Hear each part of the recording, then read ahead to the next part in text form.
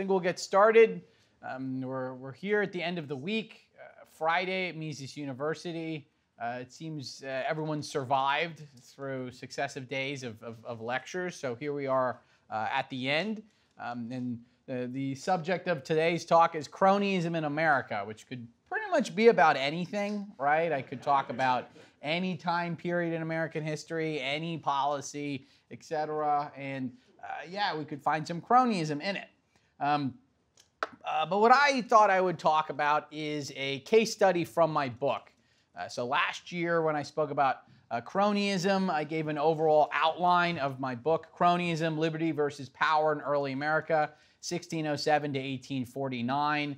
This is the first of many books that I've been, I hope to write on cronyism. I was originally supposed to write one book on cronyism, but there's just so much information, had to turn into multiple books, right? So this reminds me of on Twitter, someone mentioned that, well, hopefully, Patrick Newman, when you get to the modern era, you'll be able to talk about Nancy Pelosi and cronyism. And I said, well, Nancy Pelosi and cronyism, that in itself would be a multi-volume series. So I don't know exactly how I'm going to tackle that subject. It could be a treatise in its own right. So what I want to do is, like I said, talk about a case study. And well, why do I want to talk about the past when there's so much to discuss about the present? Well, you know, my philosophy on this is that, well, in order to understand the present, you have to understand the past. All right. So in order to write a history of modern cronyism, you have to see all the threads tie together, all the various narrative strands tie together. But more fundamentally, I think understanding the past allows us to better understand the present, in particular to see various patterns of cronyism, right? To see, okay, how exactly, and I'll define cronyism in a little bit, how exactly various special interest policies really work throughout history so we can better understand them, right? And also to look at patterns of reform. When was it possible to actually reform crony policies, reform the government? Is there something we can learn from history? Okay, so you know, the first thing we have to tackle is, so what exactly do I mean by cronyism? Hopefully many of you have heard of cronyism, crony capitalism, the word the crony, cronies, and so on. This is a very you know, there are many definitions, and I've stuck with what I think is the best definition, which is policies that benefit special interests at the public's expense. Right? So if you think of a tariff that protects manufacturers at the expense of consumers and other firms and so on. So there was a critical review of my book that came out, and one of the first criticisms was that, well, this definition of cronyism apparently is unique, because normally cronyism just refers to hiring, you know,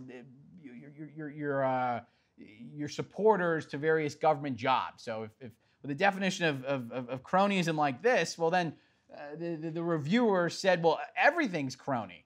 And I said, well, yeah, everything is crony, right? This isn't a problem with the definition. This is a problem of the world we live in. Yeah, everything's special interest policies, right? So I think that it's a great definition. The fact that, well, it means you know, all throughout American history there was cronyism. That's not a weakness of my definition. I think that's a strength. But you know, this is it's a very important subject to study, because very rarely are policies advocated to benefit special interests, right? You never hear of a politician saying, well, I want to support higher tariffs because I want to protect companies that I've invested in. You don't really hear that. That's not a good election strategy. You usually hear something much more grandiose, well, to protect the public. Everything's always justified in terms of the public interest. And it's the task of the historian, the past and the present, to sort of sift through the lies and the propaganda and actually see what were the real motivations for various policies. Okay, so I didn't answer my question. You know, what at least your question as to what the case study is, and you know, in order to build up to that somewhat momentously. You know, we live in a world of constant cronyism, the modern era. Nothing seems to change. no matter the party or the people in power, right? It's just one group of elites versus another group of elites. We have to choose between two power-hungry groups. As Murray Rothbard would often say before presidential elections, one of these bozos is going to be lording over us for the next 4 years, right? So that's kind of how we usually feel in the modern era. And you might ask, was it always like this? Is there any example of cronyism going away? Can we learn from it, right? Particularly, can we learn how to reform the government or strategies for reform, right? This builds into my previous comment about we want to understand the past so we can better understand the present. And I say yes. There's a great story of cronyism that I enjoy talking about, and I think it's one of the most important case studies from my book, and we can learn from it.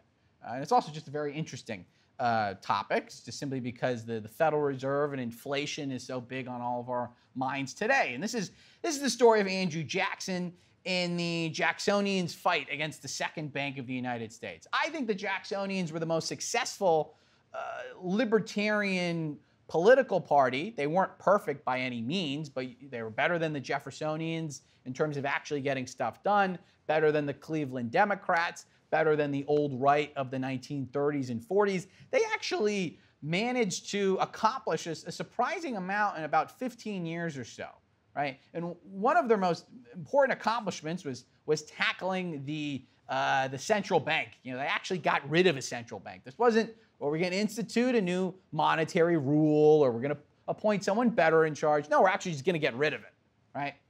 And what I want to emphasize is something that we can learn from the Jacksonians and why they were so successful is that they attacked cronyism.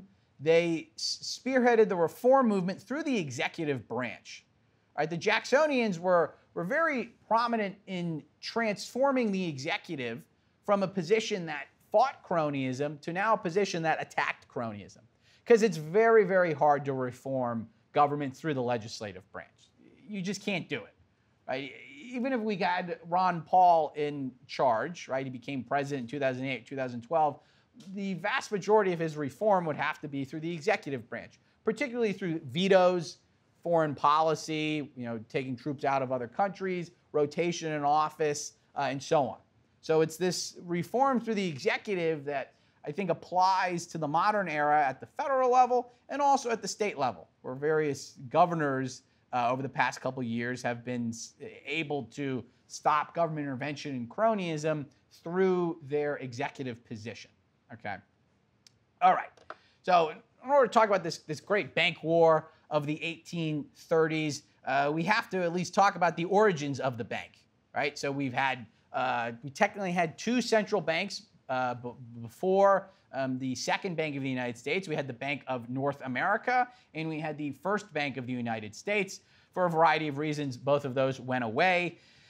We don't need to get into that. We can just start our story by saying, well, at the War of 1812, which started in 1812, and if we remember Tom DiLorenzo's great talk yesterday, it was a war of aggression. We were trying to conquer Canada as well as Florida. The ruling party in power, which had originally been the Jeffersonian Republicans, but they had been thoroughly corrupted by power. These are the National Republicans. They try to establish the old Federalist program, so the old Hamiltonian big government program that many Americans fought against in the 1790s. One of the central features of this crony Federalist program was a central bank. Okay, so to have a bank that's privileged by the federal government to coordinate monetary expansion across the country, to strengthen bank cartels, to nationalize the monetary system, and this bank was chartered in 1816. So this is the Second Bank of the United States, and it has various special privileges, okay? So various crony features. One, it's got a 20-year monopoly charter, okay? So Congress gave it a 20-year monopoly charter saying we won't charter another bank during this time, and this bank had the ability to branch across state lines. It was the only bank that could do this, at least given the power to do this by the federal government, something that's very important, right? So this charter it was basically a license. Right? And licenses, though they're justified in terms of the public interest, well, we need to protect safety standards or quality of the product, et cetera. It's just crony. It's a way of restricting competition and boosting prices. So on top of this monopoly charter, the Treasury also deposited the vast majority of its money at the bank in its various branches. So this was an enormous subsidy. The government at the time collected money largely through tariffs, also land sales, et cetera. So these were various taxes. And it would store most of its money at the bank. Right? And this would be in the form of gold or various state banknotes and deposits. And then the Second Bank of the United States could take this gold or these notes and deposits and use them as the basis for its own credit expansion.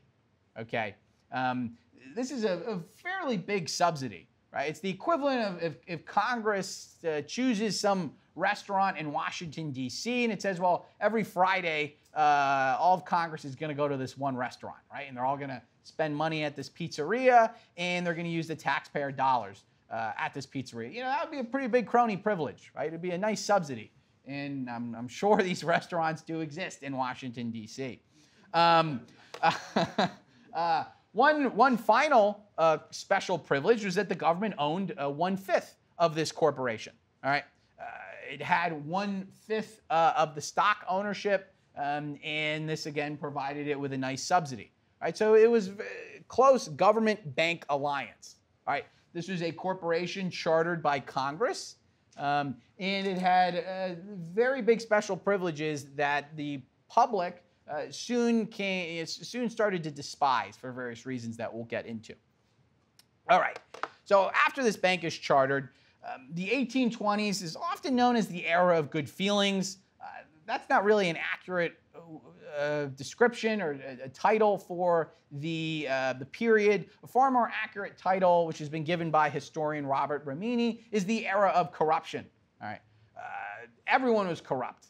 Right? All the ruling politicians in power at the federal and state levels, they were routinely screwing the public, dipping their hands into the taxpayers' monies, granting out various special privileges, and unsurprisingly, this occurred in the monetary sphere. So the bank opened up for business in 1817 after the War of 1812 is over, and the bank, unsurprisingly, was very corrupt.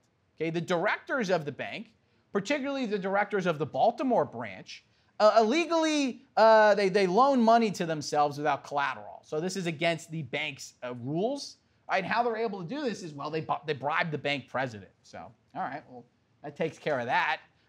They're able to push for the bank to increase credit expansion, and they're funneling this credit expansion to themselves. It's quite fascinating, the history of the Baltimore branch. They were really able to engineer this because they were able to choose the bank president. And how they chose the bank president was they managed to get around the bylaws of the bank, saying that, well, each shareholder could only exercise a certain amount of votes. And what they did was they just simply they collected all of the shareholders, or they basically voted through proxies, right? So some of these individuals who loan themselves money controlled about 30 times as many shares as they should have been able to. Right? So it's thoroughly crony. They're doing this to benefit themselves. And of course, when there's cronyism in the monetary sphere, there's inflationism. Right? It's very inflationary. It's very expansionary. The central bank during this time period, in the years after the War of 1812, up to about 1819, they expanded its deposits by 57% in a couple of years. That's a lot, okay? It's almost like 2022 levels, or 2021 levels. There's a lot for the time period. And the total money supply rose about 25%, okay? So over a short period, this huge burst in credit expansion, okay?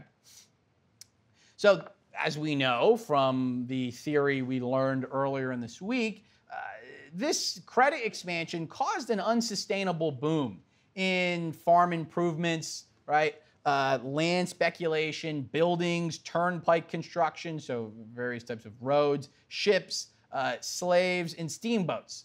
Okay, these were the higher order capital goods that were sensitive to interest rate changes, and this is where new investment was channeled. Okay, so we started to see this big boom. People are going into the West. The West at the time referred to the Midwest, around the Mississippi River, in Alabama and Mississippi, the Southwest, etc. So you saw this huge expansion develop after the war, and it was supported by credit expansion. Okay, so this is America's first business cycle. It happened about 200 years ago. All right. Well, the problem is the good times can't last forever. In the late 1818, the central bank suffers a gold outflow. All right, why does it suffer a gold outflow? Well, we remember earlier in the week the adverse clearing mechanism. Right, the banks, the central bank's liabilities are still redeemable in gold. Right, so as this bank is expanding credit, its gold reserves are starting to decrease, particularly by foreigners presenting the obligations. They're not confident in the American economy, right? The state banks were working with the Second Bank of the United States, so they agreed to cartelize with them. But again, there's always external pressure, as I mentioned, and it starts to experience a gold outflow. So what does the central bank, what does the Second Bank of the United States do? Well, it contracts credit. It severely curtails its loans, right? This leads to a sharp decrease in the money supply, and this precipitates our first major business cycle. There was a downturn in the late 1790s, but this is really our first business cycle, our first recession, the Panic of 1819, which hits the economy in early 1819. All right, so this big downturn. And something that's very important to note is people perceived a very serious depression in the years that followed. Why? Well, because prices collapsed 31%. Right, from 1819 to about 1821, 1822, prices plummeted 31%. Right, so this is a very big decline. And people say that, well, if prices are falling, that must mean output's falling. Right, so if prices are falling 31%, that must mean output's falling by 31%. Right? In reality, this depression is actually fairly mild. You can look at some aggregate statistics. I talk about this more in my book, but it's just important to note. From about 1819 to 1824, nominal GDP per person, so spending declined 10% during this time period, while real GDP per person increased 8%. Okay, this is a nominal illusion. The fact that we're spending 10% less doesn't mean that output's necessarily declining by 10%, right? Because falling prices do not imply a depression, right? Prices can fall, but that can be a reflection of an increased supply of goods, right? It's also a reflection of the economy correcting itself. Because while there were many debates about what the country should do, right?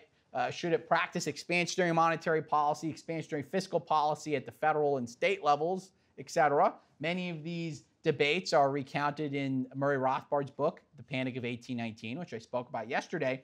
Overall, the country practiced a policy of laissez-faire, right? So the best way to recover from a boom-bust cycle is the government gets out of the way, just allows the market to reallocate resources. But what's very important about this, the people were mad. They were very furious at this because they thought that there was this severe depression and they blamed it on the bank. Right? So famous economist William Gouge later said, the bank was saved, but the people were ruined. All right, this is a famous quote. Right? And this Panic of 1819, why it's important, it inspired the Jacksonians in the 1820s. Post-panic, there was a huge increase in hard money thought, right? So anti-bank credit expansion, pro-gold standard. This type of thought had weakened during the War of 1812. And something that's very fascinating from an Austrian perspective is that this hard money thought in America was heavily influenced by newly translated European economists, particularly French economists, proto-Austrians, as Murray Rothbard has documented in his History of Economic Thought. All right. So Jean-Baptiste Say, one of these newly translated economists, hopefully we've all heard of Say, right, and Say's Law, etc. He was very anti-bank credit expansion, or at least He was pro-free banking, pro-100% reserves, depending on, he had various reforms. He was against government subsidization of the monetary sector. His book becomes a mainstream college textbook. Right, so just imagine that. Right? Back in the day, you're going to college. Colleges at the time were not these large government-funded research universities. They were small liberal arts colleges. The professor usually taught a variety of classes. And Say's book, Before the Civil War, was one of the leading college textbooks, right? It's interesting to note, okay? Times have changed, unfortunately. And what's also important is that, influenced by these theories and just the general dispensation of the post-Depression era, politicians start to attack the central bank's monopoly privileges, saying, hey, wait a second, this bank caused this huge hardship. Why did we charter this institution in the first place? This seems a very crony, very corrupt, and we've got many figures here that we'll be talking about for the remainder of the talk. We've got a young Andrew Jackson, a dashing figure, the former general in the War of 1812. He was a politician from Tennessee. He became very anti-bank during this time period, very anti-central bank, very anti-fractional reserve banking, and we'll see how this influenced his later fight against the bank later on. You've got Martin Van Buren. This is an actual photograph of him. He's one of my favorite presidents, one of Murray Rothbard's favorite presidents. He was a New York senator at the time, so he was a senator in New York in the U.S. Congress. And he starts to become very hard money as a result of the panic. We've got James K. Polk from Tennessee, so one of Andrew Jackson's right-hand men. If Andrew Jackson was known as Old Hickory, Polk was known as Young Hickory, fighting monetary privileges in Tennessee. And then we've got one of my favorite characters, Thomas Hart, quote, Old Bullion Benton, who was one of Missouri's first senators. What's fascinating about Benton is that he became a staunch ally of Jackson in the 1820s, but during the War of 1812, he actually got into a duel with Jackson, him and his brother. You can read this. It was almost something that came from some sort of Wild Wild West movie, because they're in an inn, they're firing at each other. Jesse Benton, Benton's brother, shoots Jackson in the arm. Right, he shoots him in the arm. Benton gets stabbed like 5 times. Jackson's on this bed. He's bleeding on this mattress. He keeps the bullet in his arm for 20 years. We'll actually see how this plays into later. So just. It's a little odd, I guess I'll say that, because the most important thing I want you to understand is that even if you get into a fight someone, you fight someone, there's a knife or there's a gun involved, you can still be their best friend later on as long as you both hate central banks, which is exactly what happened, right? Because Benton in the 1820s and the 1830s, he kind of becomes Jackson's muscle in the Senate. It's really funny. Because he shot at the guy, right? Usually, if someone shoots at you, you're not really good friends with them later on.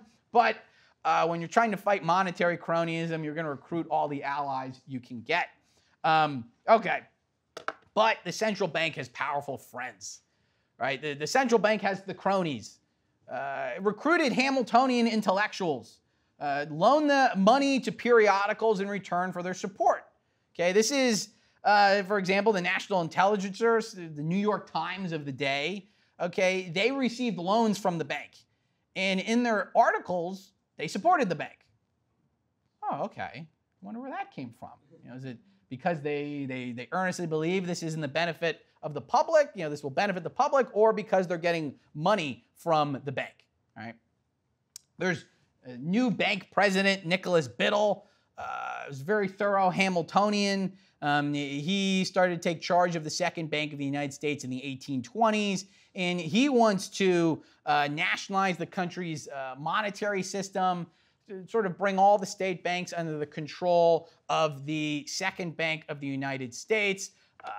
Nicholas Biddle would always argue that his policies were not inflationary. He was just trying to control the money supply, improve economic activity, and so on. And he started to become Jackson's, worst enemy. Someone he just really despised. So I've got a picture from Biddle here. Oh wait, no, sorry, that's not Biddle. There's Biddle. Okay, there's some similarities between them, but this is actually Nicholas Biddle. and he was seen as like a protege of Hamilton. He never really met him, but he was sort of seen as the 1820s, 1830s version of Alexander Hamilton. The bank also has other friends, particularly politicians in Congress who will defend the bank. So why are they defending the bank? Well, because the bank loaned them money. Okay, the Federal Reserve can't directly loan money to individuals, but the Second Bank of the United States could. And it loaned money to Thomas DiLorenzo's two favorite politicians, Henry Clay and Daniel Webster. We've heard him talk about Henry Clay before. Webster was extremely corrupt. He was a prominent politician from Massachusetts, a senator, and he would get a retainer from the bank, right? Basically saying, look, we'll keep you on our payroll. You got to defend the bank. And we have letters from Webster writing to Nicholas Biddle and other central bank officials saying, well, I want my retainer, quote, renewed or refreshed as usual. Saying, look, if you want me to defend you in Congress, you got to pay up. I want my money, right? That's pretty bad. But, well, he defended it because he was getting paid from the bank. So here is Henry Clay, very prominent big government politician at the time, very pro-central banking. And this is Daniel Webster. We can just look at these pictures and we know they're bad people, right? I mean, just look at them. Look at those eyes. They're up to no good, right? It's just bad people, I guess. No. Okay. So a big turning point or a big catalyst moment for the Jacksonians is in the election of 1824 when Jackson defeats Secretary of State John Quincy Adams, John Adams' son.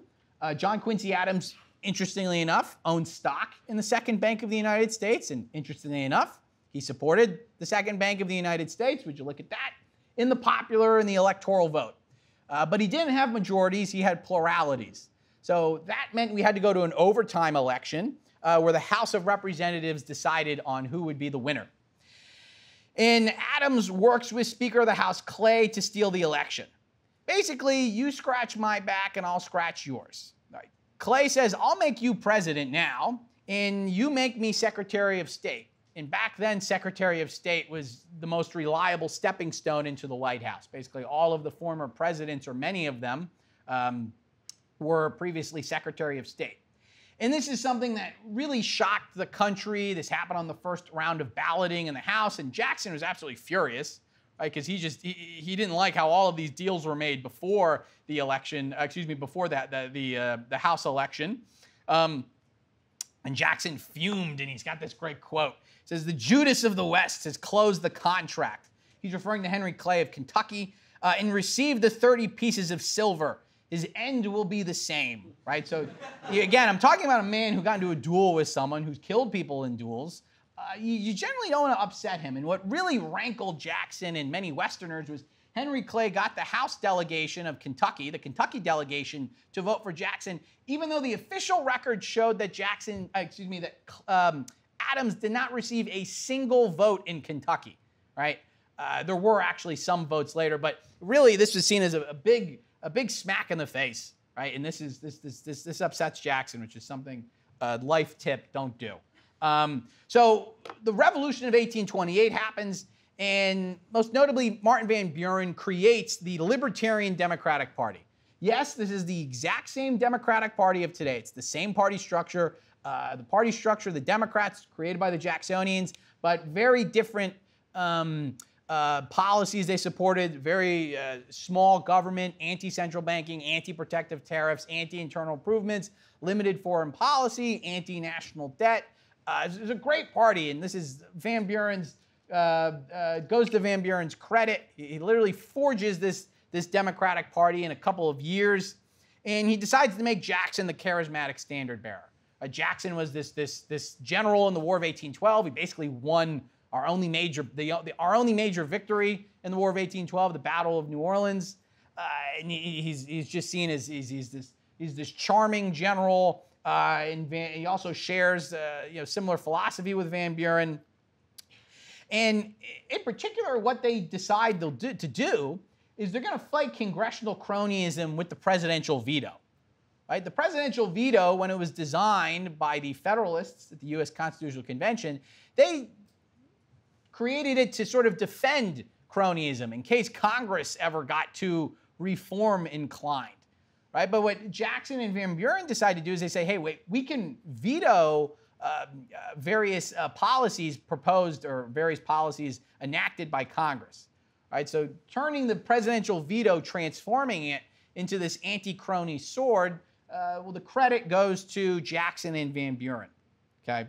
This is executive reform, right? This is reform through the executive. And this has really been the only effective way that throughout history we've been able to accomplish various reforms. Of course, Congress can get stuff done, but they usually need the prodding or the support of the executive. Something very crucial to keep in mind for the modern era. Though triumphantly, Jackson smashes Adams in the rematch. Okay, so he throws Adams, gets kicked out of office. Jackson becomes president. The Jacksonians ride into office. And the question is, well, does Jackson embark upon monetary reform? Jefferson attacked this central bank in the 1790s, but when he entered office, he moderated, right? The same thing happened to Jackson? Well, actually, no. Okay, instead, there's this huge so-called bank war. This momentous bank war where at the beginning of Jackson's first presidential term, he starts attacking the central bank, right? And this is a very surprising. No, a lot of people didn't expect this, or a lot of people thought that Jackson wouldn't actually do this, but it occurs.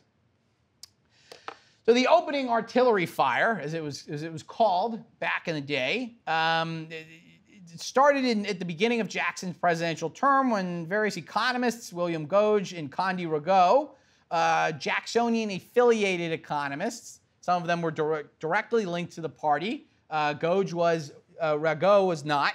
They criticized the banking system as, quote, the foundation of artificial inequality of wealth and thereby of artificial inequality of power. What's very important is artificial. Right? They're not attacking the banking system. They're not anti-capitalist. They're attacking a privileged banking system. They're attacking a banking system that's artificial because it's been privileged with various policies, allowing banks to suspend specie payments, governments owning, partially owning the banks, so on and so forth. All right, so this is, the economists are getting involved, at least the good ones. In Jackson's first congressional address in December 1829, he declares the central bank's existence, quote, well questioned by a large portion of our fellow citizens. So he's saying, well, why do we have a central bank? Can you imagine a president today in their address to Congress? They're questioning the Federal Reserve. They're saying its existence is well questioned by a large portion of our fellow citizens. I mean, this would cause the financial press and the establishment to go totally apoplectic. They would flip out. They would say, how could you do this? And the exact thing happened about 200 years ago, right? So Nicholas Biddle, for one, as we'll talk about, was very worried about this. He had actually voted for Jackson in 1828, partially to mollify him, to sort of pacify him. He wanted to cozy up to Jackson. And in particular, why is Biddle stunned? Well, if you remember, I said the bank had a 20-year charter, right? 1816, it was chartered. It has to renew its charter in 1836, all right? So now Biddle's worried. He's saying, well, this could, if Jackson gets reelected, this could potentially pose a problem for the central bank, right? So Biddle is upset. And what Biddle does is he counterattacks through the time-honored method of propaganda and bribery. Right, so he sends his congressional allies various pro-central banking information, sends them various pamphlets on central banking. He loans money to congressmen to defend the central bank, etc. Something else that I think it's very important to note is, well, he recruits his own intellectuals. And these are the various court intellectuals Rothbard would frequently criticize. He enlists the academic American Quarterly Review, so a very prominent journal at the time period, right? One of the fields of study was economics. And this was owned by a recipient of, well, loans from the Second Bank of the United States. So, wow, would you look at that? It's very interesting. I wonder why it's very pro-central bank. He corrupts newspapers with money. So notably, there was the Courier and Inquirer, a pro-Jacksonian newspaper. And what Biddle did is, well, he gave it a $15,000 loan, and then this newspaper becomes very anti-Jackson and pro-central banking. Right? It's funny how money works like that. So what's important to note, the main thing is that, well, from 1829 to 1832, Biddle spends about $50,000 to $100,000 on pamphlets. He lends $100,000 to various owners of newspapers, and he loans congressmen about $100,000 to $200,000. Right, these might look like small numbers now, right? But that was actually a good chunk of change back in the day. So Biddle's not an idiot. He knows what he's got to do, and he's got to renew and refresh some retainers, so to speak, right? He's got to get Webster on his side, okay? And Webster was on his side because he got his retainer renewed. But the siege continues. Very notably in 1830, Jackson proposes a gold warehouse.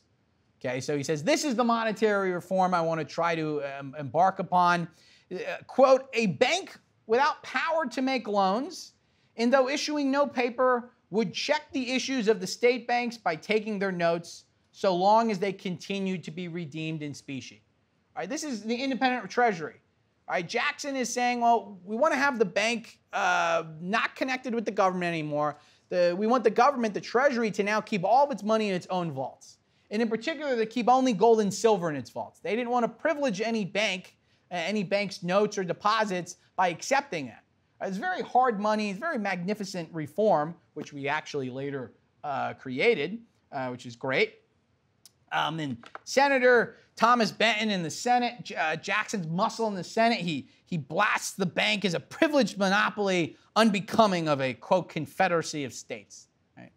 And so Jackson's most favored, like a senator. He's supporting him tremendously. And what's great is that in early 1832, as Jackson is stepping up his attack on the bank, his arm is starting to really hurt him. I don't know, probably because there's been a bullet in there for 20 years. I'm not a doctor. I don't know. But he gets the bullet finally removed, and then he says, let's go kill a central bank, right? He finally gets that bullet removed, and now he's ready to go for the jugular.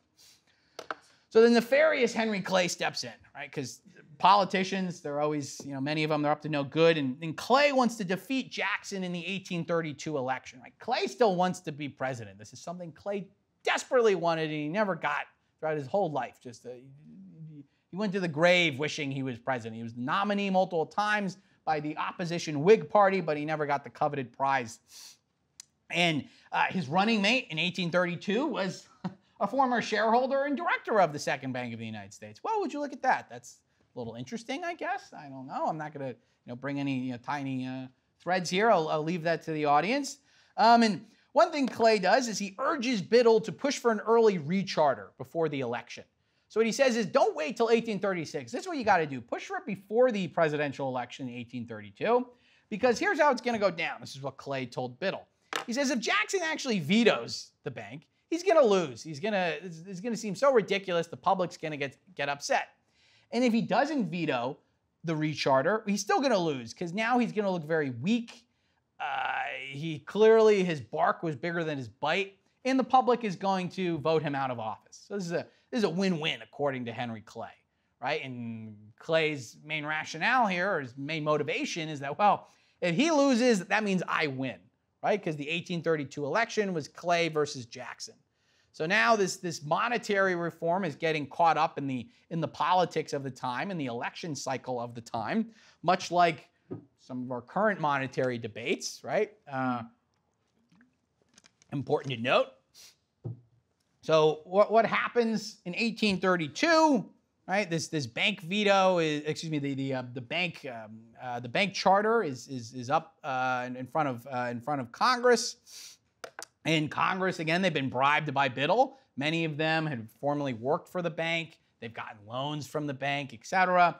They passed the recharter bill in July 1832, right? Here we are at Mises U in 2022, right? And that was so many years ago. I can't do the math off the top of my head because I'm an Austrian economist, but we know it was the timing is perfect in this, right? This whole thing was planned. And Biddle triumphantly appears before Congress, and he hosts a party after. And I just remember reading this in a book, and I'm thinking, how could he, right? You know, you think of this classic D.C. party. He's got this huge gala and everything. He says, look, the bank charter has been passed. But Jackson had long ago decided to veto what he called the corrupting monster, right? So he already knew he was going to do this. He's like, nah, Biddle's going down. That's what he said, all right? So Jackson, he's I'm gonna veto this. And there's a great quote. It was right around when Congress was passing the bank bill, and Van Buren goes to see Jackson, and Jackson, he looks very distraught. He's very distressed, and he says to Van Buren, he goes, the bank, Mr. Van Buren, is trying to kill me, but I will kill it, right? And it's very dramatic. I mean, well, apparently when he said it was less dramatic, but I'm still going to sound dramatic because it's a great quote, and this is how I imagine him. You know, he's slamming his fist on the table. He's sort of his old General Jackson self, and he's going, nope, it's going down, killing the bank. This is a great political cartoon at the time. Jackson frequently thought of the bank as this hydra. It was this multi-headed hydra.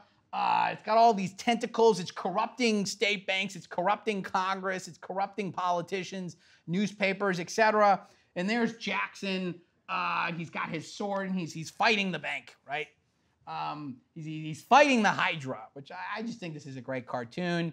It's a great political cartoon. It just shows Jackson as how I think he wants to be remembered. Or at least how I want to remember Jackson. So, you know, that's what's going to go on. So Jackson, he vetoes the bank. He surprisingly vetoes the bank. He says, nope, not getting the recharter. You're out of luck. And he transforms the presidential veto. Right? He technically had vetoed a very prominent internal improvements bill in 1830, but this was really a big one. Wow, he actually vetoed a bank recharter. Right? This is now made it seem that Jacksonians they really meant business. And his veto said, when the, quote, rich and powerful, end quote, scheme to devise, quote, artificial, again, remember artificial, distinctions to grant titles, gratuities, and exclusive privileges, special privileges, the public can complain of the injustice. Right? So he's saying, well, we got monetary cronyism. Yeah, the public has a right to complain. And this is very, very, very important veto. In fact, I think it's the best presidential reform against cronyism. And what's fascinating to note is that the veto was written by an economist, Amos Kendall, a very prominent Jacksonian, right? And if you've read Murray Rothbard's History of Economic Thought, Kendall actually makes a little bit of a showing. In the 1810s, he had written some articles for a newspaper kind of sketching out the basics of the marginal utility doctrine. So I just think that's really cool. You got this proto-Austrian, and here he is more or less writing the veto to get rid of a central bank. Coincidence? I think not, right? And as a prominent historian has said, because sometimes people criticize the Jacksonian saying, well, Jackson was just against a bank. He was just against banking. Well, historian Donald Coles, a prominent biographer of Amos Kendall, said, quote, the veto is an attack on government privilege, not, as some have suggested, on capitalism.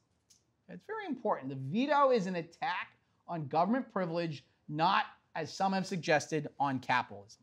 Okay? So it's a fight against cronyism. It's not just me. This is what the Jacksonians were actually doing. And Biddle was furious. He described Jackson's decision as anarchy. And to make things even worse, the president victoriously defeats Clay in the 1832 election. So now Biddle and Clay, they went for the so-called two-point conversion, and they came home empty-handed. They didn't get a bank, right? They lost its recharter, and they didn't even get the election, right? So they didn't get either of their goals. And after the election, Van Buren writes to Jackson, he says, quote, the idea of the establishment of any bank in any of the states, referring to a central bank, is, I take it, entirely done away with by the veto. Right? So this is not just a veto against the second bank of the United States, it's a veto against central banking. It's very important. And Jackson, in subsequent years, he said, quote, the hydra of corruption is only scotched, not dead. Right? So Jackson literally called it a hydra, right? We've seen the picture. That's a hydra, right? Jackson called it, he truly believed it was a hydra. In 1833, Jackson removes the government's deposits, and the Hydra officially loses its recharter in 1836. So the central bank is basically whittled away, right? And in 1840, Jackson's presidential successor supports his call to separate the government from all banks. And his independent treasury, Jackson's original program, separates the government from banking by only accepting payments in specie. It was a magnificent reform. It was probably our best system in the monetary sphere on the federal level between 1840 and 1860, when the federal government had the least involvement with banking. It's very, very important. All right. So just to wrap up, say Andrew Jackson's veto dealt a deadly blow to central banking in the United States. And using executive power has its pitfalls, as I talk about in Cronyism, but it really seems to be the only effective way to enact reform, right? You got to attack cronyism through the executive branch. Congress really isn't going to do the heavy lifting, right? Legislative bodies are always going to want the goodies. But the executive can combat with vetoes, as long as you got the right person in charge, so to speak. It's a tough job, but if you got that, it's a little bit downhill from there, all right? So for the modern era, again, if we look at some successes in the United States during this time, during our own, life, recently during COVID, it's really been through the executive branch, at least at the state level, through the executive branch. Okay. So to conclude, cronyism is a must-read for the origins of special interest legislation. It's a fantastic gift for Labor Day, Halloween, Thanksgiving, Christmas, and especially Valentine's Day. Okay? So just keep it in mind. At the very least, it cures insomnia. If you have trouble sleeping at night, you can open it up. It's going to put you to bed just like that. It's going to be fantastic. So it's something to keep in mind. And it's also a nice paperweight, so it serves many purposes. And stay tuned for the sequel. So thank you very much.